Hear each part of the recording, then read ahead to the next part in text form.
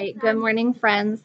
I would not put my face that close because if he does jump up, his claws are a little sharp this go around. Go ahead and back up for me. Everybody needs to back up. Thank you. So we don't get to do this a lot because Draco has kind of been in a grumpy mood, I guess, for the last few months. Really all school year. I think this group's a little bit louder than last year's class.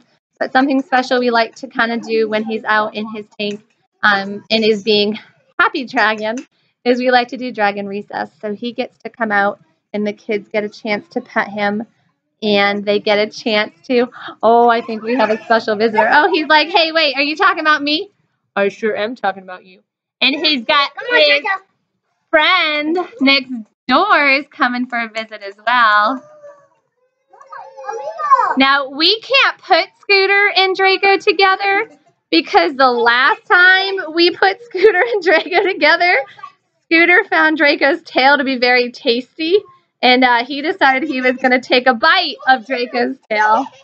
So, anyway, it's really cool. If you've not had an opportunity to check out Pets in the Classroom, highly recommend it. The kids absolutely adore him. They get to kind of learn about responsibility for pets that maybe they wouldn't necessarily have at home.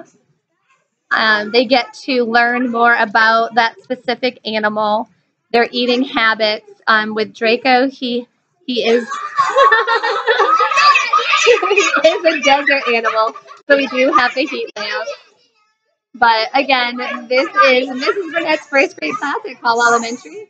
And my kids, go ahead and spread back out. Remember, he doesn't like it when you are too close.